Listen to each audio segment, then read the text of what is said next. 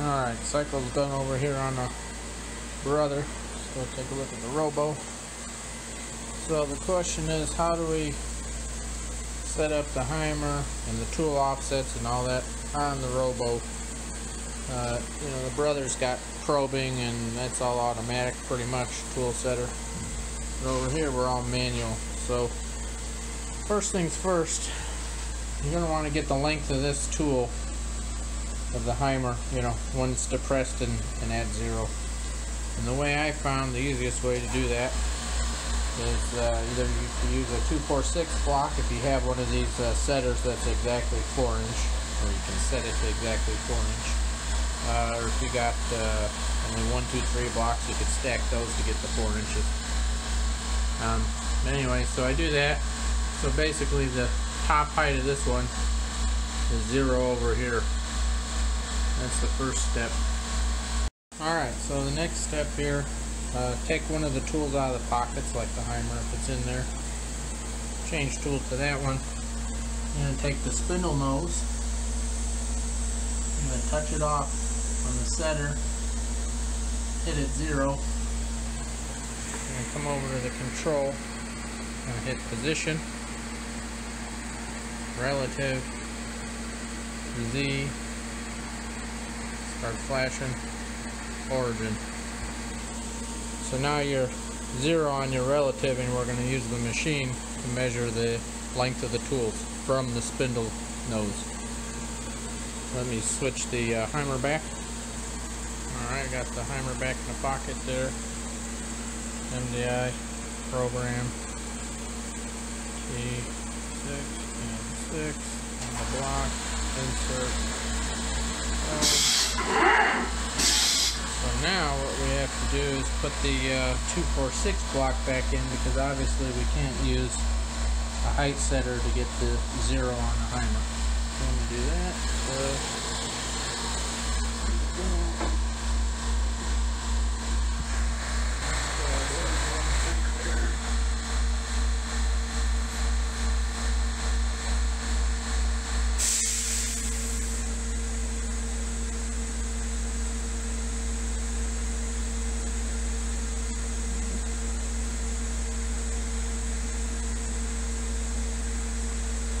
so we're at 0. Then what we're going to do is come back to the control, the offset setting. And what I do for the Haimer, because you need to save that number, but you're not actually going to use it in the control per se. I store mine at offset 400, so that's what my length was, but we'll just set it here just to see. So in order to set that, you're going to say Z, input C.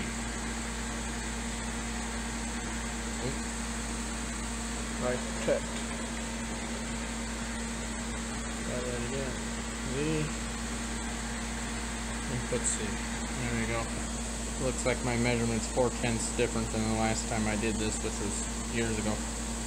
So there we go. So that's how we set the length of that, and actually that's how we're going to set the length of tools. So I'm going to stop, restart, and we'll measure some tool lengths. Alright, so we're going to set the height of this insert tool here.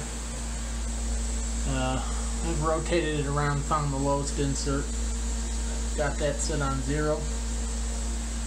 And in this case, for my program, I'm not using offset, length offset, or height offset, whatever you want to call it, 12.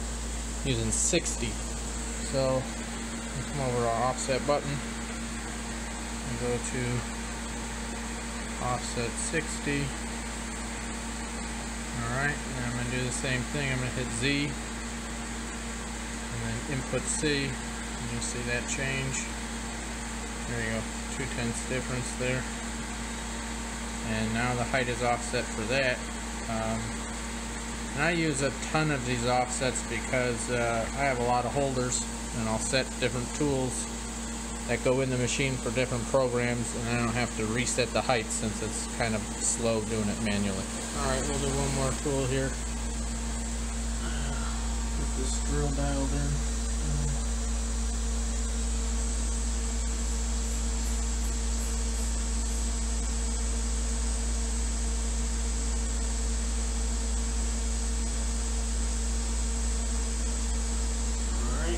this case I'm using offset 54 for this particular tool, so offset 54, go to Z, input C, and there we go. There's our new offset. So it's all pretty much the same, you just keep doing that. And then, when you want to reset your relative, what you can do is, you use the reference point here. So if I go to position page, see what we're here for Z. If I hold reference, if I push reference and then I hold Z, see that? Now we're reset. So if we were going to set tools again, we'd have to take out a tool, swing it around to the spindle nose, touch off, set 0, then do it again with the position page, relative, Z, origin. Then set your tools. So it's very important you do that first. You got to tell the machine what you're referencing.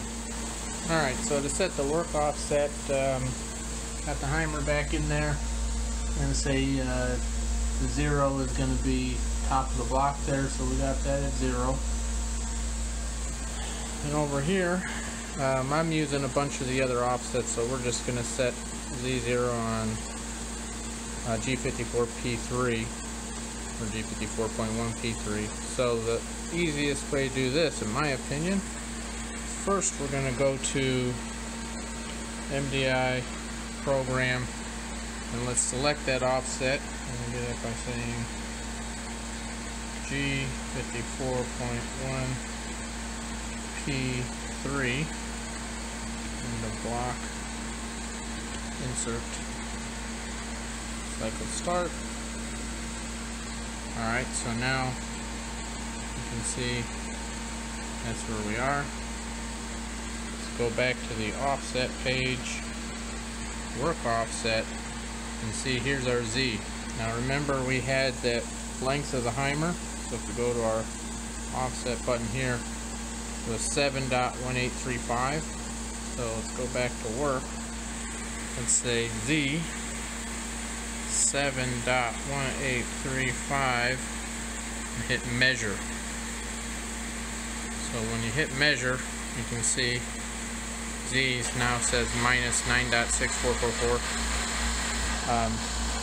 That may throw you off, but trust me, that's right. And the easier way to know that is over here. See this number? If we come down and hit reset, now that's our number, our positive number. So we know that the spindle nose is 7.1835 off of our Z0. So if the nose came all the way down that amount, it'd be dead on there. So that's how we set the Z0. And if you don't put it into that offset first, you can't confirm it easily by going to by hitting reset and seeing the number. I found this way is the easiest way to kind of confirm what you did actually work. Alright, and because we're here, I guess we'll do X and Y. So we got the Haimer on 0 for X.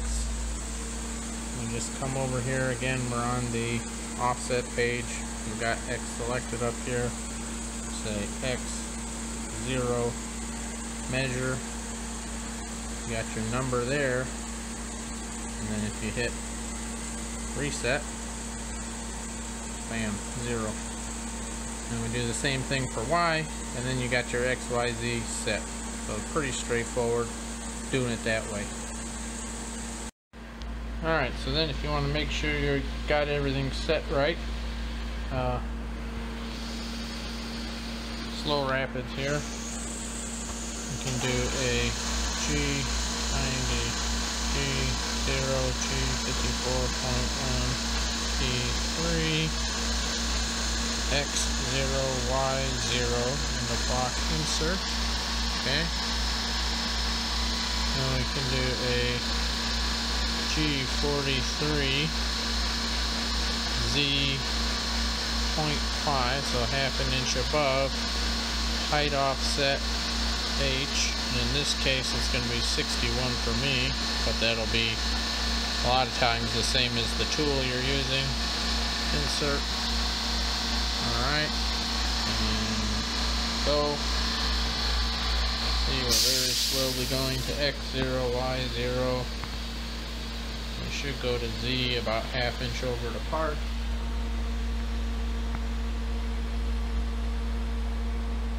And there we go. So that's how you know you have your work offset right and that particular tool type offset correct. Hope all that helps.